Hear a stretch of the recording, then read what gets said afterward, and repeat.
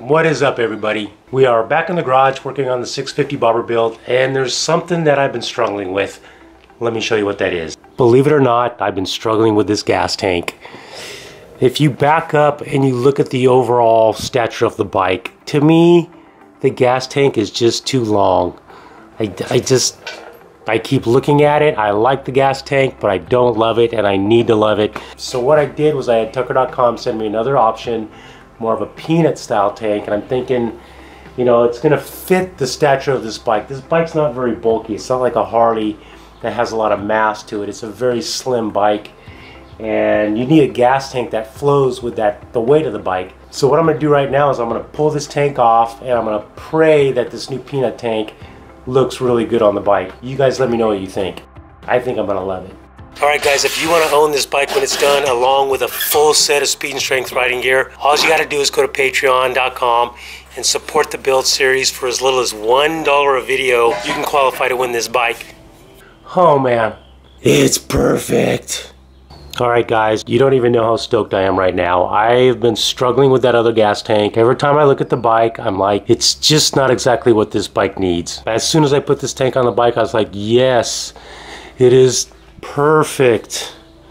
Oh my god, I love it. Look how thin the tank is from the back wheel. Let me get a better angle here. It looks a little bit longer on this camera than it really is, but it's nice and narrow, flows well with the handlebars and the seat and the back fender. It shows you some different angles here. It's just, dude, it's perfect. I'm stoked because if you've been watching this series, you know I've been struggling with the gas tank. This is the 4th gas tank I put on this bike. So what I'm gonna do now is I'm gonna pull the gas tank off, I'm gonna pull the back fender off, I'm gonna take the back fender down to the welding fab shop, and I'm gonna do a little bit of welding on it for some of the brackets because, believe it or not, today I'm gonna paint the tank and the back fender. And I didn't really expect to be doing this today, but I was riding home from work yesterday and I got a new helmet that I'm gonna wear on my bobber here because sometimes I don't want to wear an open face helmet because of all the wind and I'm going on a long ride. So check out this helmet I picked up from Speed and Strength yesterday. As I'm riding home, I'm thinking, I love the finish of this helmet. See how it's kind of like a silver with this black scuffed finish?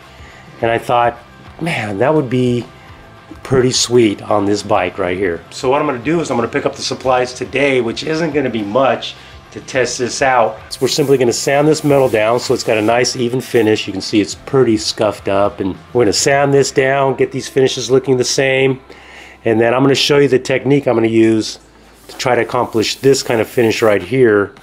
And the good thing is, it's not gonna take a lot of money to test it out. You know, it'll be clear coated and everything.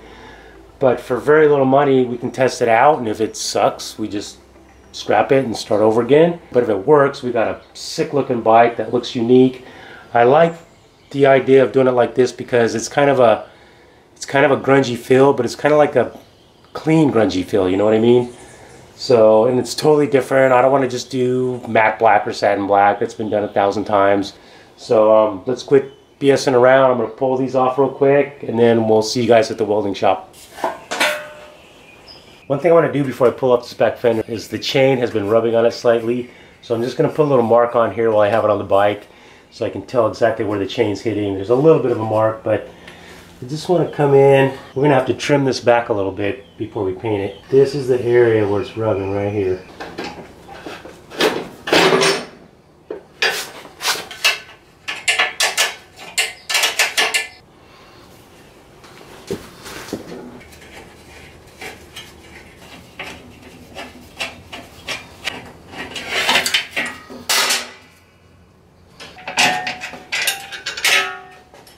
Okay, so here we are, my buddy's wrought iron metal shop.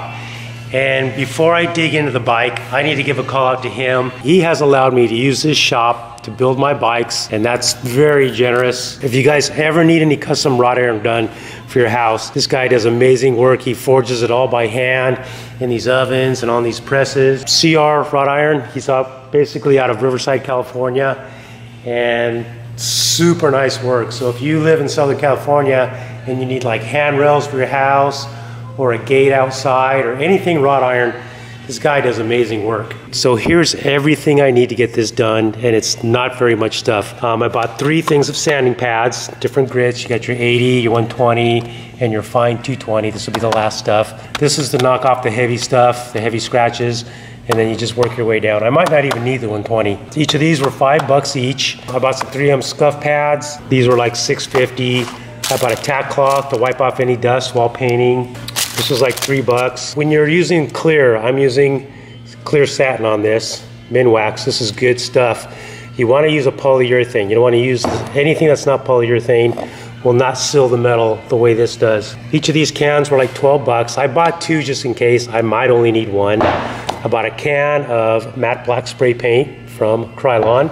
That was $5. A little bit of lacquer thinner is always good to have around to clean the metal and such. $9 for that. Then I ended up buying some towels for like $4. So that's everything you need. Obviously too, you need a sander here. So first thing I'm gonna do is get this fender prepped for paint. I'm just gonna weld on these pieces here. I'm gonna weld another bracket down here at these marks because I ended up moving it. And then do a couple of notches out here so the chain clears the fender. And then we'll start sanding the metal. I got my gas tank right here, ready to go. Let's dig into it.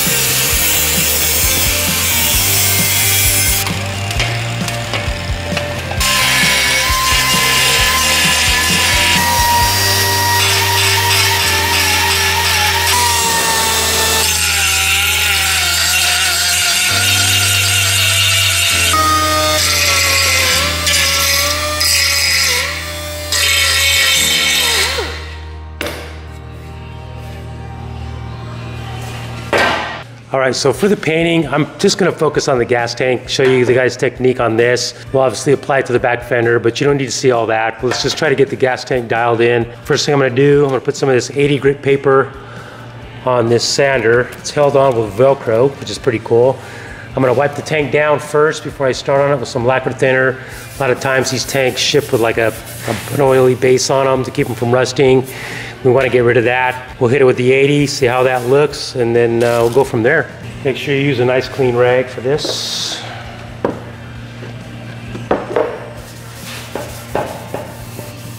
This one's not very oily, this gas tank. I've pulled them out of the bag before where they're just dripping in oil.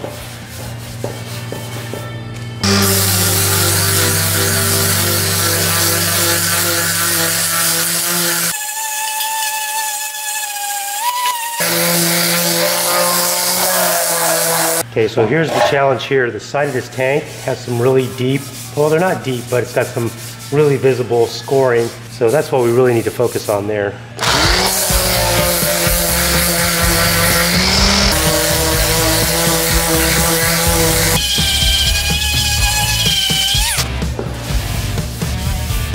Yeah, I don't know if you can see that or not, but it's sticking out The 80 grit is really taking out the smaller stuff super easy. I don't know if you can see that with the reflection.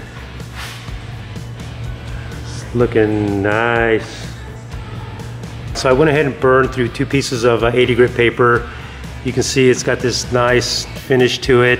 I didn't get out all the texture in the tank, but I'm okay with that because it kind of gives the tank a little more character when it's got a little bit of, I mean, you can't feel these lines, they're just kind of there. But yeah, I kind of like it there because it gives the tank a little more character. So we're gonna go straight from the 80 to the 220 paper here. So we'll just hit this real quick with that, and then the next step is paint. Yeah, I can already tell that's giving it a nice smooth finish. Okay, so the 220 grit got it looking pretty bitchin'.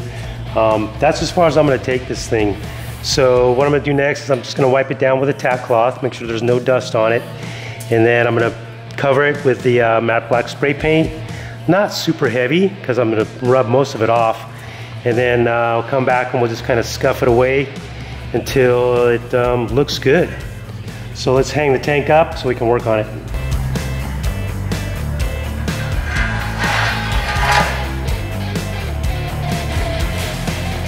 Basically just a tack cloth. It's just a sticky cloth. Takes away any loose particles that could be left. You want to wipe it real light with this. You don't want to press too hard because you don't want the adhesive to come off on the gas tank. You can see it's even taking a little bit of dirt off. Can of paint pretty good. I always shake them upside down in case things settle at the bottom. I always give a little squirt away. It's a light mist, that's all you want. It's not going to take very much black on this thing to do the job. So this is what I normally do for an initial tap coat if I were to be painting this thing, you know, all black and keeping it black. It's just a light tap coat. This is all we'll need for black. We won't need to put any more on besides this. If we screw up when we're scraping it off.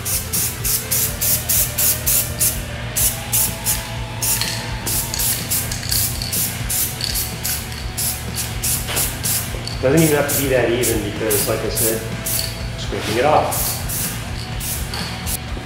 One thing I wish I had done is I forgot to bring the helmet down here with me to do this. So what I might do is let this paint just kind of set for a while, take everything home where the helmet is and do it there, just so I can match it up, you know?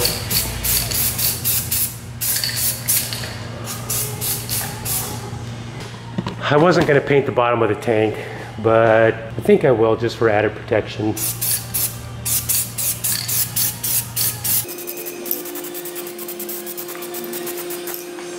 I'm going to let this set up for a little bit. Maybe I'll throw just a little bit more on as it tacks up. And then we'll take it home and we'll do the scuffing back there. Check it out, guys. I got something new for my workshop at home.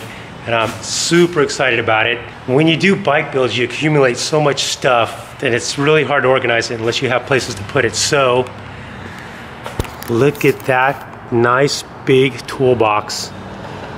Bought it at Lowe's, 500 bucks. I'm eventually gonna do a video about reorganizing my tools, which might be pretty interesting, so stay tuned for that. Let's get this stuff home.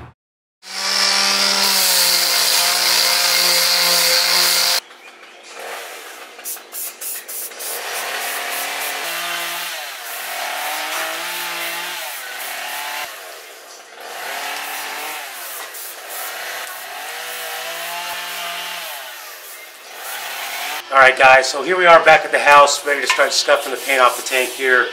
I got my reference helmet here with a texture on it. What I want to do with this is I don't want to scrape it all off evenly. I'm going to kind of do it like a two-tone, like maybe darker along the edges and along the bottom edge. So it's not just one even surface like this. It's kind of like dark and light. So, you know, let's just start hacking away at it. You got to remember too, this is experimentation, you know, I mean, you can expect to make mistakes, but in the spirit of being a bobber, you know, bobbers are all about garage builds, so this is definitely a garage paint here. Wow, it's not coming off very easily, that's for sure. I might have to start off with some heavy sandpaper and then work my way up to a Scotch pad. Alright, this is some 120 grit paper here. Oh yeah, there we go.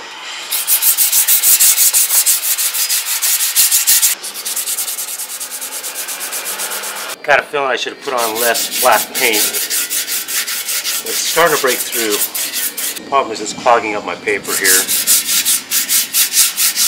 You can see it's breaking through the paint on top.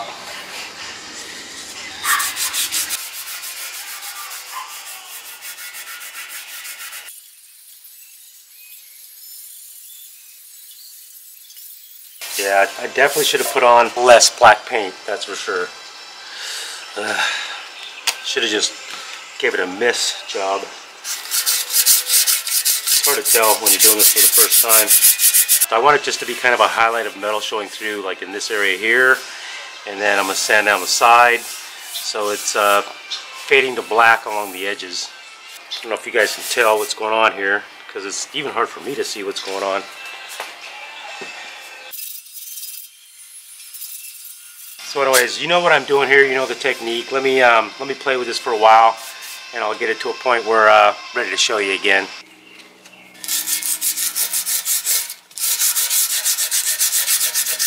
So what I'm doing here now is I'm just kind of wiping over the paint with some lacquer thinner, because it's just on entirely too thick, and this is just taking some of it off really quick, like just knocking off, you know, like the heavy layer. So I'm not burning through so much sandpaper, because the sandpaper was just continuously doing this. The paint has had plenty of time to cure, but this lacquer thinner is making the process much faster. Just kind of knocking it down. See that? It's already breaking through here. But you got to be careful not to go too far, because then it's kind of hard to go back, you know. And this side's pretty much done. This is as far as I'm going to take it, because I want just a little bit of black right here, pretty much down in the middle in here with a little bit of black grunge. And then what's going to happen is I've got some custom stickers being made that say MOTO Pilot Customs. Pretty much, the stickers are going to be pretty much like this. It's going to go over the clear coat. And basically I want the gas tank to fade to black in the front, and on the bottom kind of gives it more of a two-tone look, so it's not all one even tone. So this side is pretty much done.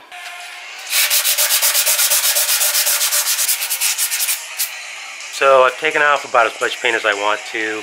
I think it looks pretty damn cool. Right now I'm just hitting it lightly with some 220 just to kind of smooth off the surface before we put on a couple coats of clear coat. So when I get done here, I'll hang it up, throw on some clear coat, and then don't forget, this makes a big difference. This, to me, obviously looks like crap, but when you put this on here, it just really finishes it off. So don't judge it too early. Okay, and once again, before I spray it, I'm just hitting it very lightly with a tack cloth. Make sure there's no particles on the gas tank when I spray the clear on. Just barely let it touch the surface. You don't want to press down because it's sticky, and you don't want the adhesive to come off on the gas tank.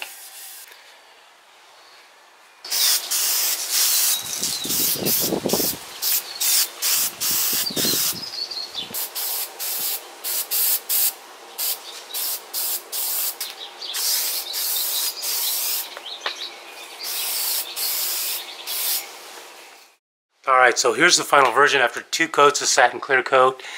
And you know what? The clear coat's awesome, dude. The tank doesn't have any shine to it, which is exactly what I wanted.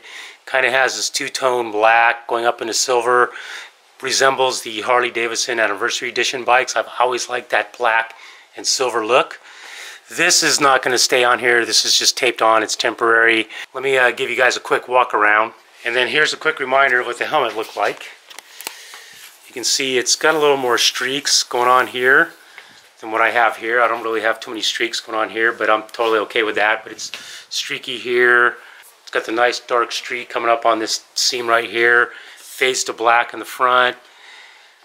There's this little number here from the back. It's pretty much just metal from the back. I might get crazy and do like a cool graphic right here like I did on my other Fat Boy. But that's what it looks like without the sticker on there. I love the way the black of the engine and frame flows into the gas tank. It's not this abrupt line, it just kind of blends in. So that's not very common. You know what? I mean, I do dig it, man. I mean, it's just one of those things. Right now I love it. I'm going to sit on it for a week, make sure I still love it before I put a bunch of time into the back fender. We'll stop at the gas tank for now. It just takes a long time to do all this sanding and stuff. I really should have put less paint on there because you can see I took most of it off. For the back fender, I'm just going to, I already painted it black, but I'm going to strip it all, just wipe it all down, just throw a little bit of black like I did like here, and that way I don't have to sand so much because that was a lot of work. Alright guys, that's about a wrap. Oh yeah, I forgot to show you. There is the new toolbox. Oh, I have to make a video about how awesome this thing is and how organized you can get your garage by having a bigger toolbox than this cheesy little thing right here. I mean, it's not very little, it's actually pretty big, but not big enough for everything that I have. Anyways, that's a whole nother video. Thanks for hanging out. If you guys want to get your hands on this bike and win it along with a full set of speed and strength riding gear, go to the Patreon, sign up, it's not too late. You can support the series and win this bike. It'll be shipped to you wherever you're at. The more you donate, the more entries you get. You know, I'm guessing there's maybe 5 or 6 videos left, so you don't want to wait too long to get in because then you run out of time. And when you sign up, you're not charged for all the previous videos, only the videos that come out after you signed up for Patreon. And yeah, there it is, dude. It's coming around. See you guys next video.